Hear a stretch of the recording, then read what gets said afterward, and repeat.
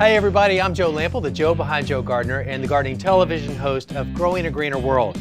If you're like most people, including me, chances are you have a few rusty tools laying around your property, from small hand tools to larger ones like rakes and shovels. But rust is pretty much a fact of life, and the good news is there are several ways to get rid of it. So in this video, let's talk about a few of the ways to get rid of the rust and then reduce the chances of it ever coming back. Rust naturally occurs when certain substances come in contact with oxygen and water for a period of time. For gardeners and weekend warriors, we see it on our garden tools all too often. Fortunately, there are several ways to remove the rust and get those tools back in service and good as new. Let's talk about some of the most common ways. For any tools you're working with, when necessary, start by using a degreaser to clean your tool and wipe away any dirt or debris and moisture. There are two main ways to get rust off your tools: mechanical or manual, and direct application. Let's start with the mechanical or manual way first, and you can do that a number of ways by sanding it, scouring it, or grinding it off.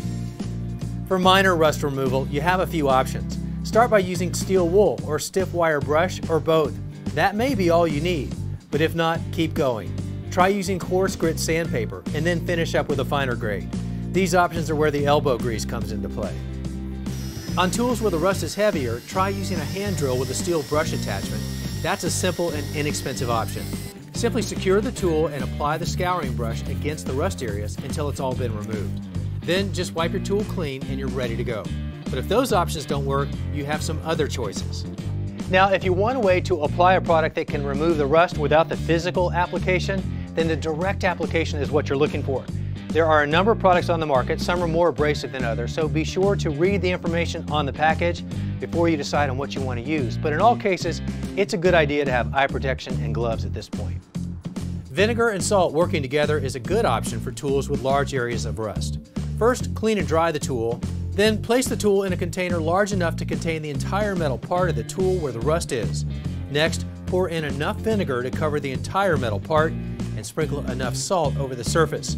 1/4 cup salt to 1 liter or 4½ cups of vinegar is a good ratio.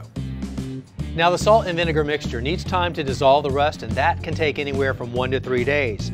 But check back periodically, because once you see the rust start to soften, well, you can jump in there with the sandpaper or the steel wool or the wire brush or even the attachment to the drill and finish off the process. And then all you have to do is wipe it clean and dry it, and you're ready to go.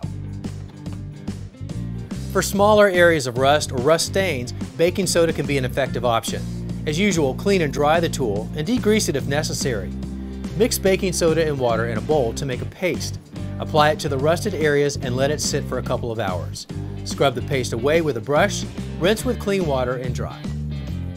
Oxalic acid is a popular option for removing rust quickly, and it's found in a number of cleaning products, usually as a dry granular form, but you can sometimes find it as a liquid, although it's a lot harder to find on the shelf that way.